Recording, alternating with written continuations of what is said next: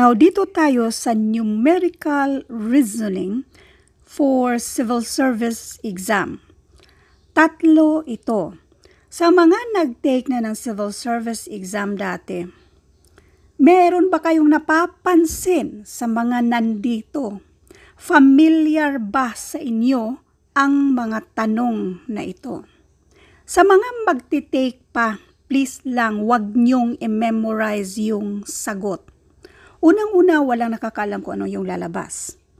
At isa pa, when it comes to mathematics, never memorize the answers because that will never help you. Kundi yung paraan kung paano natin ito sagutan. Para in that way, kahit ano man yung mga numbers ilagay nila, masasagutan nyo. Kasi alam nyo kung paano siya isolve. So let's do number 1. Ito lang ang titingnan mo na may exponent na 0. Any number na may exponent na 0, yung variable na may exponent na 0, this will always be equal to 1. So, wag ka nang magsayang ng oras. Ang sagot dito ay itong letter A. Now, sa actual na exam, kahit ano pa yung mga numbers na yan, kapag may exponent na 0, 1 yan siya. So, next, yun lang yun. Next, number 2. Which of the following is equal to 4/5y na may exponent na 3? Anong ibig sabihin ng exponent? Example muna tayo. So, x/y na may exponent na 3. Example muna tayo ha. Ang ibig sabihin nito, x/y times x/y times x/y times x/y. Multiplication of fraction. So, i-multiply mo lang yung tatlong x. That will give us x na may exponent na 3. Yung y naman sa denominator, and that will give us y na may exponent na 3. So, itong xy na may exponent na 3, ganyan na yan siya. In other words, i-distribute mo lang yung exponent ba? Yan. Ganyan lang yan siya. So, example yan. So, ngayon, based sa ating example.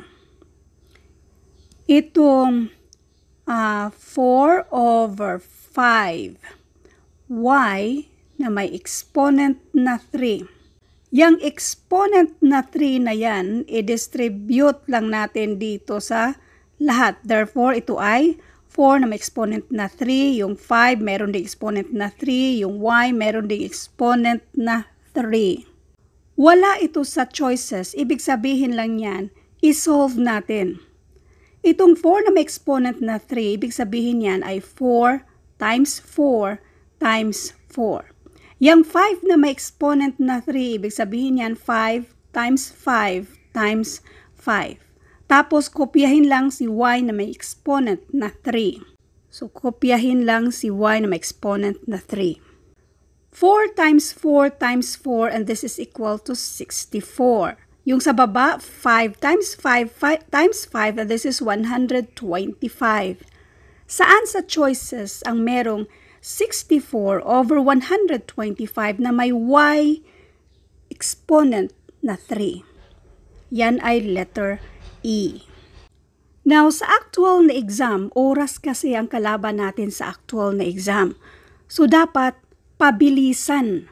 Meron tayong isang variable dyan na y, tapos yung exponent na 3. So, sa actual na exam, i-keep natin yung y na may exponent na 3, tapos eliminate na natin yung iba. Next, yung 4 na yan, kung i-exponent natin ng 3, that will give us 64. So, lahat ng 64, i-keep natin yan. Ito kasi 12, eliminate na natin yan. Now, dalawa na lang. Yung denominator, obvious naman na 5 lang yung denominator. Kapag yung 5 na may exponent na 3, this is equal to 125. Kaya ang sagot dito, letter E. Next, number 3. Which of the following expressions has the smallest value? Smallest ang hinahanap. So, therefore, isolve natin yung lahat na nandito nasa given. So, itong square root na to para yan sa lahat. So, this will be, doon muna tayo sa loob. Kapag, klaruhin lang natin, kapag ganito, may exponent na 3, i-multiply mo yan, and this is x18. Ma'am, bakit i-multiply? Okay. Yan ay nasa law of exponent. Kapag ganito, bakit i-multiply yung mga exponent natin? Kasi ang ibig sabihin nito ay x na may exponent na 6 times x exponent na 6 times x exponent na 6. Yan ang ibig sabihin nito. So, kapag mag-multiply na tayo, kopyahin lang yung variable x, tapos i-add natin yung mga exponent. 6, tatlong 6 yan siya, this is equal to 18. Now, kapag ganito naman, i-multiply mo lang yung mga exponent. So, ito ay 18. X na may exponent na 18. Now, square root pa yan siya. Sa square root, i-divide lang natin yung mga exponent. And this is equal to x na may exponent na 9. Ma'am, bakit i-divide natin? So, i-divide ng 2. Diba sa square root, example, square root of 25 equals 5. Now, itong 5, kung halimbawa 5 times 5, this is equal to 25. Or square root of 25, that is equal to 5. Ganun din ang gagawin natin. Itong si x na may exponent na 9, tapos i-multiply natin sa x na may exponent na 9. Same na natin i-multiply, kopyahin lang si x, this will give us 18. Kaya, square root of x na may exponent na 18, i-divide mo lang ng 2 yung exponent. So, therefore, this is x na may exponent na 9. Next, ito namang si letter B.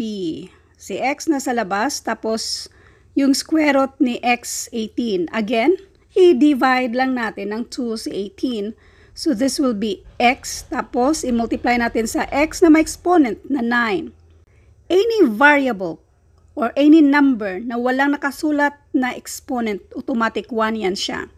So, ngayon, kopyahin lang yung variable x. I-add natin yung mga exponent 1 plus 9, and this is 10.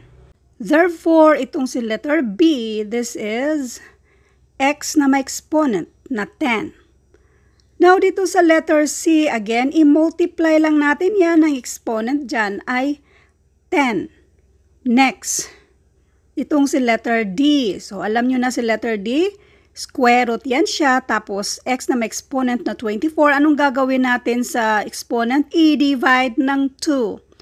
So, kopyahin lang si x, si variable x, 24 divided by 2, and this is 12. So, therefore, ito ay x na may exponent na 12. Next, yung sa last, kopyahin lang. That is x na may exponent na 14. Now, kung ang tanong ay smallest, ito na yung tamang sagot. Yung pinaka-smallest ay yung merong 9 na exponent. Kasi yung iba, more than 9 na siya. Kung largest naman, itong x na may exponent na 14. Thank you for watching, and all I hope mayroon kayong natutunan sa videong ito. So, bali mayroon na tayong mga na-upload regarding sa law of exponents. So, kung gusto nyong panoorin yung previous nating video regarding dito, pwede nyong i-search. Idugtong lang yung Lunalin para mas madaling ma-sort out yung dati na nating na-upload regarding sa law of exponents.